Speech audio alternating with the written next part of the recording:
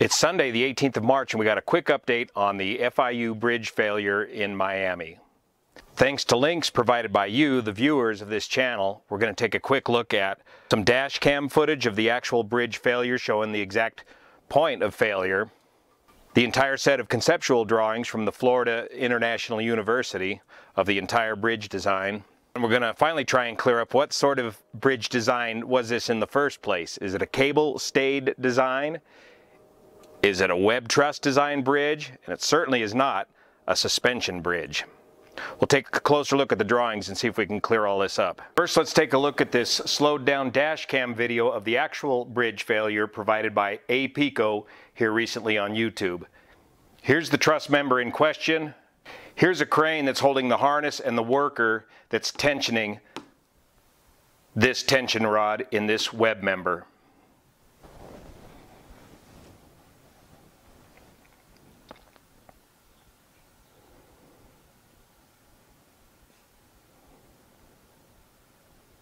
Even with the video slowed down, the bridge collapses very quickly.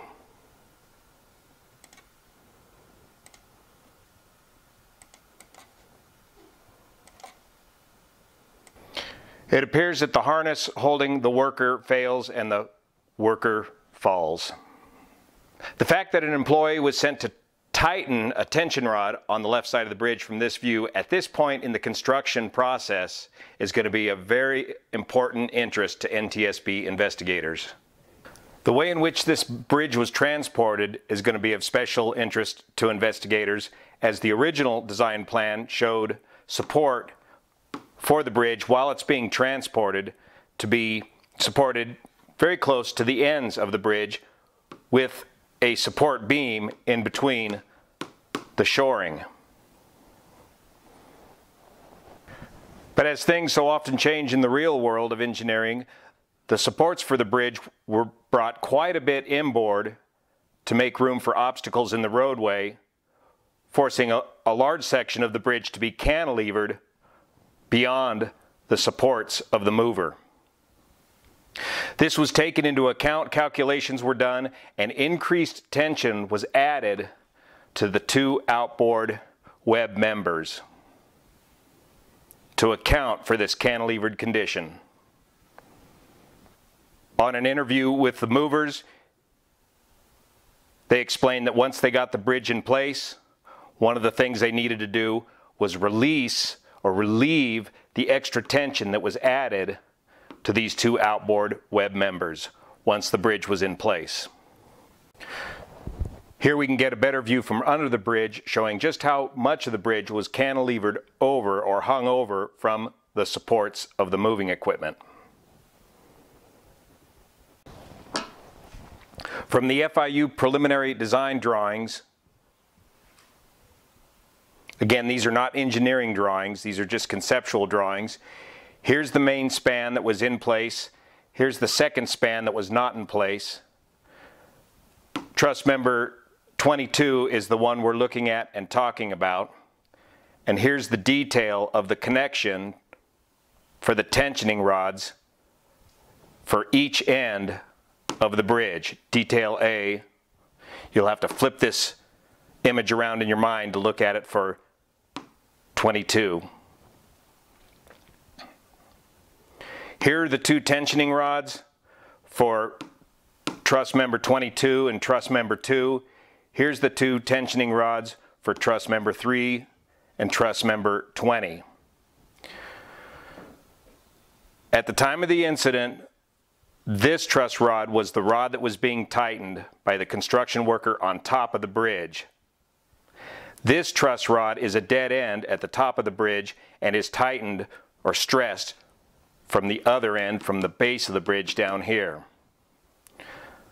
So this is the rod that investigators are going to be looking at very closely.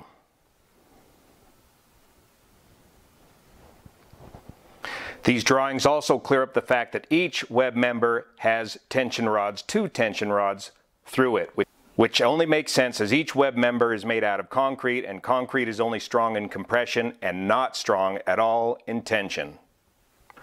Remember too that forces change throughout each of these web members as loads roll across this bridge.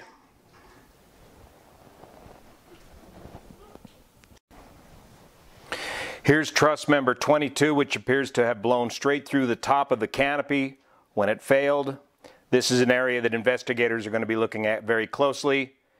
And here is what appears to be the tension rod blown partially out of the web member with the hydraulic tensioner still attached to the rod. Investigators will quickly be able to determine the status of this rod as they take it apart and see if this rod failed in tension. Questions are going to be, when did it fail in tension, or when did it begin to fail in tension? Was this rod compromised during the move? Was this rod compromised during the load testing? Or was this rod simply compromised at the time of the final tensioning when the bridge failed? Remember, when steel rods fail in tension, they reach their maximum tensile strength, then they become elastic, they deform permanently, and with the addition of just a little bit of more tension, the rod quickly and suddenly fails. Investigators will also look to see if this rod simply pulled through the concrete structure from the other end. So what kind of a bridge design is this overall? It's kind of a hybrid mixed design. If this were a true cable-stayed bridge, the main supporting members would be these cables. This is not the case for this bridge. The primary supporting members for this bridge is the truss design of the two individual spans. This allows them to use the ABC, or the accelerated bridge construction technique, to drop these two spans quickly into place. So I stand by my argument along with the NTSB, that this pylon and these tubes, they're not even cables, they're pipes, are primarily aesthetic. They do, however, add a little additional stiffness to the bridge once it's completed to minimize rocking or moving of the bridge as loads move across it. But these are not primary structural members. And I'll give you the link to this PDF file here, and you can read all the details in here. Here it says, contemporary iconic cable structure provides an aesthetic gateway attracting people to enjoy the unique experience. The tapering pylon reaches a height of 109 feet. Here it says, the cable stay pipes, these are pipes, not cables, increase bridge stiffness for pedestrian loads. Powder-coated white for long-term durability and maximize opportunities for a variety of nighttime light colors on the stays. Here's another reference to the stays and pylons on the design of this bridge.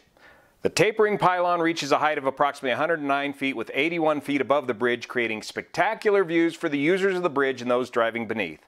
The pylon heights in scale with the built environment, multi-story buildings and parking structures on each side of the bridge. The stays and pylon provide the required structural design to meet the pedestrian loads for harmonic conditions and natural frequencies, and create dramatic signature aesthetics that tie directly to the rhythm of the strut pattern. So in other words, these add just a little bit of additional stiffness to keep the bridge from bouncing as loads move across the bridge. Again, the primary structural design of this bridge is the web truss feature of each span. Finally, here's the detail of the tube stays. They are merely 16-inch round diameter steel pipe, cut off and bolted to each end of the structure. There is no tensioning cable running through here. There is no adjustability of these stays.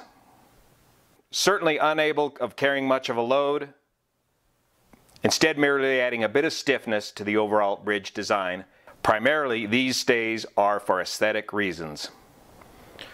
So lots of information for investigators to look at, including the use of new and environmentally friendly materials. As the top of the brochure from FIU states, We are reinventing the web truss. Anytime you venture into new engineering territory, you are inviting and creating additional and new modes of failure. I'll continue to follow this story as new information develops, and in the end, we still have 6 fatalities over the simple design requirement to create a pedestrian bridge that can safely span 178 feet.